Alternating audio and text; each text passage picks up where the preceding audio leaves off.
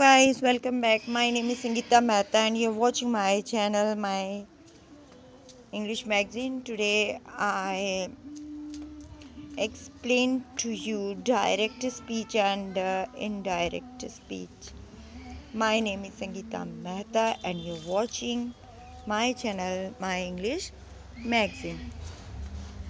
We often have to give information about what people say or think. In order to do this, we can use direct or quoted speech or indirect or reported speech. Direct speech, saying exactly what someone has said, to called direct speech, sometimes called quoted speech. Here, what a person says appears within quoted marks, inverted commas, open and close, and full stop, and should be word for word exactly as it was originally said.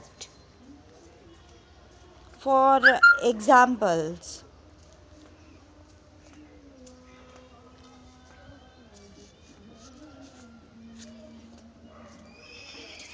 yeah, what is direct and indirect speech? We often have to give information about what people say or think. In order to do this, we can use direct or quoted speech or indirect or reported speech. Direct speech, saying exactly what someone has said, is called direct speech, sometimes called quoted speech. Here, what a person says appears with quotation marks, inverted comma begins and inverted comma close, and should be word for word exactly as it was originally said. Now I give the example. She said today's lesson is on presentations, or today's lesson is on presentation, inverted comma close. She said comma inverted comma begins. Today's lesson is on presentation, inverted comma close, or inverted comma begin. Today's lesson is on presentations, inverted comma close. She said.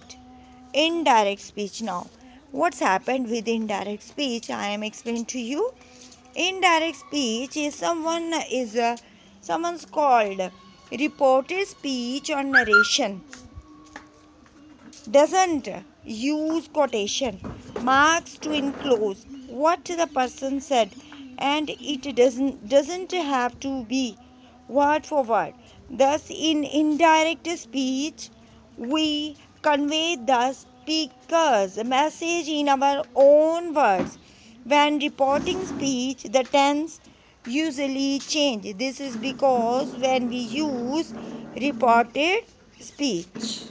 Thank you very much.